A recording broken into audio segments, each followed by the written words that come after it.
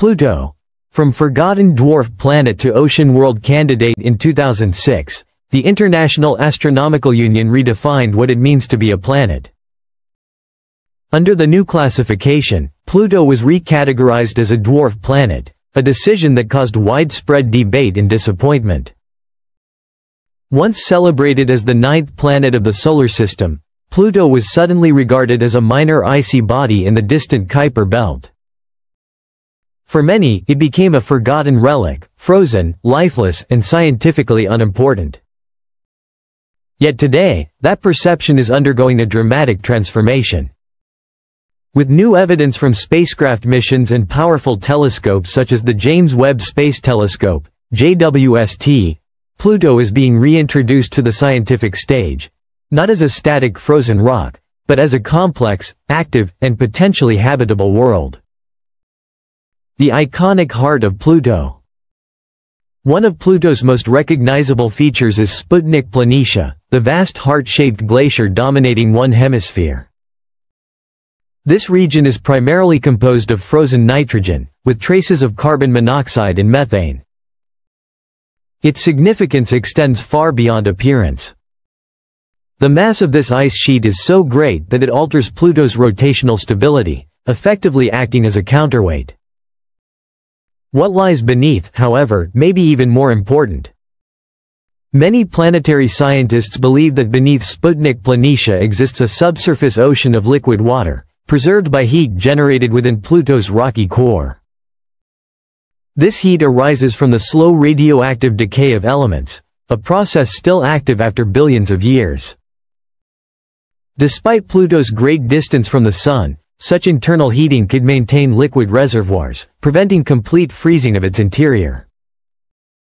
The existence of subsurface oceans elsewhere in the solar system, such as beneath the ice of Europa and Enceladus, provides strong precedent. If Pluto too harbors liquid water, it would represent yet another potential habitat in a region once dismissed as sterile. Geological evidence of activity support for this ocean hypothesis comes from Pluto's surface geology. Images captured during NASA's New Horizons flyby in 2015 revealed fault lines, fractures, ridges, and evidence of glacial flow. These features strongly suggest that Pluto's surface is geologically young and active, not ancient and static as once assumed. Some areas display evidence of convection, where heat from below drives the slow overturn of ice layers at the surface. Other regions suggest tectonic stretching, which could be caused by internal expansion as subsurface water gradually freezes and increases in volume. These are not traits of a geologically dead world.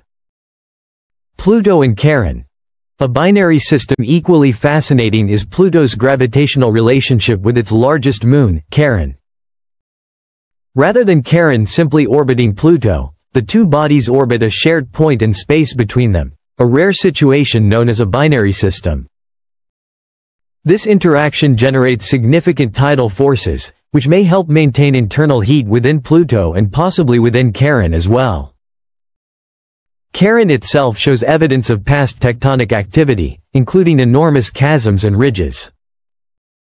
Its poles display unusual red deposits, thought to form when gases from Pluto's atmosphere escape and freeze onto Charon's surface. This exchange of material highlights the complexity of the Pluto-Charon system, where both bodies may influence each other's evolution in ways not yet fully understood. The possibility of life. The discovery of a subsurface ocean naturally leads to one of the most important questions in planetary science. Could Pluto support life? If liquid water is present, microbial organisms might exist beneath the thick icy shell, shielded from cosmic radiation and extreme surface cold. These organisms, if real, would live in conditions radically different from Earth. Total darkness, immense pressure, and extremely low temperatures. Yet on Earth, life has been found in hydrothermal vents, subglacial lakes, and other extreme environments. The existence of microbes on Pluto cannot be ruled out. Adding to the intrigue, JWST and earlier data from New Horizons have revealed unusual chemical patterns in Pluto's atmosphere and surface. Complex organic molecules, including tholins, form when ultraviolet sunlight interacts with atmospheric gases. Tholins are not living matter but are considered prebiotic, molecules that may contribute to life's chemistry. Some heat signatures and chemical anomalies detected beneath Pluto's crust remain unexplained. These signals could eventually turn out to be the fingerprints of ordinary geological processes, perhaps cryovolcanism, or chemical reactions between rock and water deep below the surface. But to some researchers, they hint at something far more profound: the possibility of chemistry resembling that associated with life on Earth. If even the faintest biological processes are shaping Pluto's subsurface layers, it would force us to rewrite the boundaries of habitability. Life, we often assume, needs sunlight, warmth, and a temperate climate. Pluto has none of these. And yet, its hidden world may still be alive in ways we do not yet understand. Pluto's thin but active atmosphere. For such a small and distant body, Pluto possesses a surprisingly dynamic atmosphere. Composed mainly of nitrogen with traces of methane and carbon monoxide, it is delicate and ever-changing. Unlike Earth, Pluto's atmosphere is not permanent. It is in a constant cycle of collapse and rebirth. During colder seasons, gases freeze onto the surface, coating the landscape with frost. As temperatures shift, those same ices sublimate back into vapor, replenishing the thin atmosphere. This constant exchange makes Pluto's sky an active, breathing system despite its fragility. One of its most striking features is the reddish haze that envelops the planet. This haze is formed by complex organic molecules known as tholins, created when ultraviolet light interacts with methane and other gases. As tholins drift downward, they settle on Pluto's surface, painting it in subtle shades of red, brown, and orange. But tholins are more than just colorants. On Earth and in laboratory experiments, they are seen as prebiotic molecules, chemical precursors that could eventually give rise to life. Their presence on Pluto suggests that even in the farthest, coldest reaches of the solar system, chemistry essential to life can naturally arise and persist for billions of years. Beyond Pluto, the Kuiper Belt connection. Pluto's significance extends beyond itself. It is the largest and most well-studied body in the Kuiper Belt, a vast region of icy worlds beyond Neptune that are remnants from the solar system's earliest days. Most Kuiper Belt objects appear inert, frozen, and geologically dead. But Pluto is different. It has flowing glaciers, surface fractures, a dynamic atmosphere, and possibly a liquid ocean hidden beneath ice. Its activity makes it an outlier, a world that refuses to conform to expectations. If Pluto can sustain internal heat, chemical reactions, and possibly even habitability, then other Kuiper Belt objects may do the same.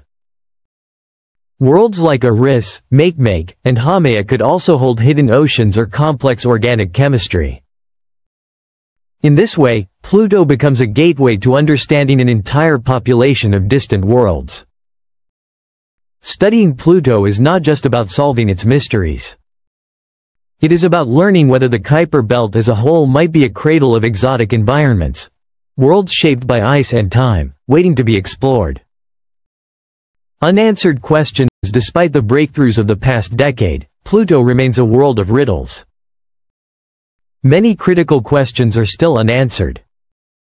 Does Pluto have a magnetic field?